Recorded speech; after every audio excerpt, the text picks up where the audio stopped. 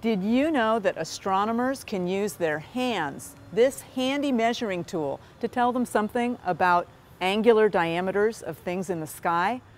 I can show you how to use your handy measuring tool to measure something about the height and the distance of this building behind me. Let's take a look.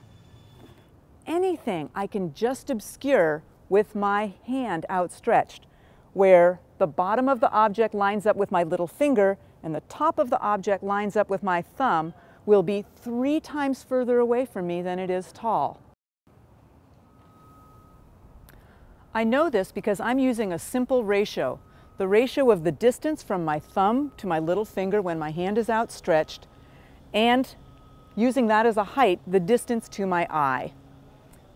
This, what I'm calling a height now, from the tip of my thumb to my little finger, when my hand is outstretched, has a name in some Spanish-speaking cultures. It's called una cuarta, and people use it as a non-standard measuring tool. I need to know my ratio of una cuarta, or the height of my outstretched hand, to my eye.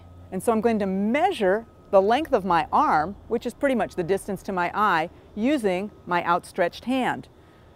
There's 1, 2, 3. When I get to my shoulder, I'm pretty much even with my eye. And so I have shown you that there is a 1 to 3 ratio. When the string is outstretched, you can see that I have 2 similar triangles. One that's formed by the side of the building and going back to my eye, and the embedded similar triangle formed by my cuarta going back to my eye.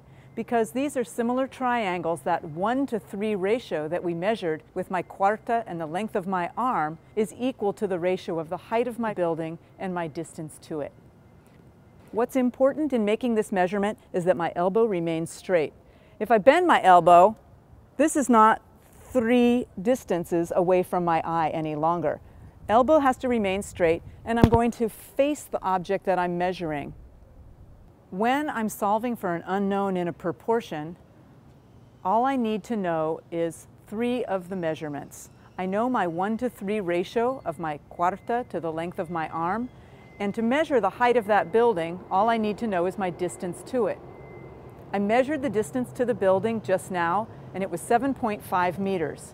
If it's also a 1 to 3 ratio, where the height of the building is 1/3 of the distance to it, that means the height of that building is 2.5 meters. I could use that to measure the height of a tree, the height of a door, the height of a window, anything. As long as I know one of those measurements, either its height or its distance, I can find the other one using that proportion.